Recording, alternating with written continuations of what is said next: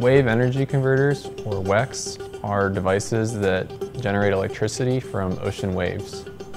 The SWEPT lab is the Sandia Wave Energy Power Takeoff Lab, and it's designed to test the generator and power takeoff systems of wave energy converters. The power takeoff and generator systems are a very essential component of wave energy converters.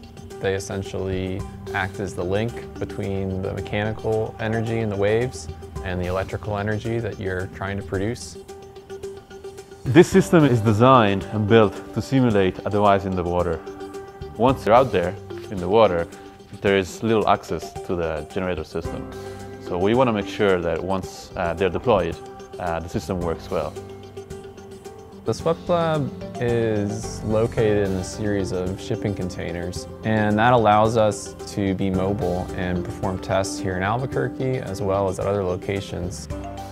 The one key component of our work here at Sandia is that we're able to leverage our groups from defense and robotics on this project and apply their expertise to this unique problem. The SWEPT lab is designed to simulate the input that we see in the ocean waves, but do it in a very controlled environment.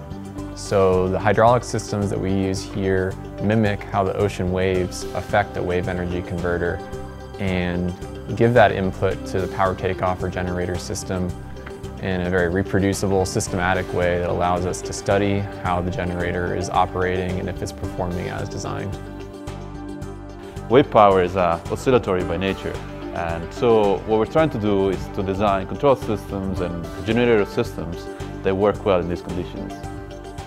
The oscillatory motion from the waves must be translated into a steady current from the generator, and so the SWEPT lab takes a number of components and creates that oscillatory motion. It allows us to get a very accurate representation of the WEC system that we're trying to simulate. We can do things down to as small as model scale devices, or we can go all the way up to full scale devices as well. Bigger devices produce more power, but at the same time they're more expensive and they're more difficult to build, more difficult to deploy. Smaller devices produce less power, but they're much easier to build and deploy. So that is a question for which we still don't have an answer. The attractive thing about collecting energy from ocean waves is that filtering effect from the sun to the wind to the waves kind of creates a smoothing. So the wave energy, at least in most locations, tends to be very consistent throughout the day, month to month, and that's very attractive for people who are trying to keep the lights on. Another big advantage of wave energy is that wave energy resources tend to be co-located with population centers. Something like 50% of the world's population lives within 50 miles of a coast, and that's where waves are located. There is a lot of power available in the ocean, so from that point of view it makes sense to try to design and build these devices. It's the challenge of solving problems that haven't been solved yet, and it's real.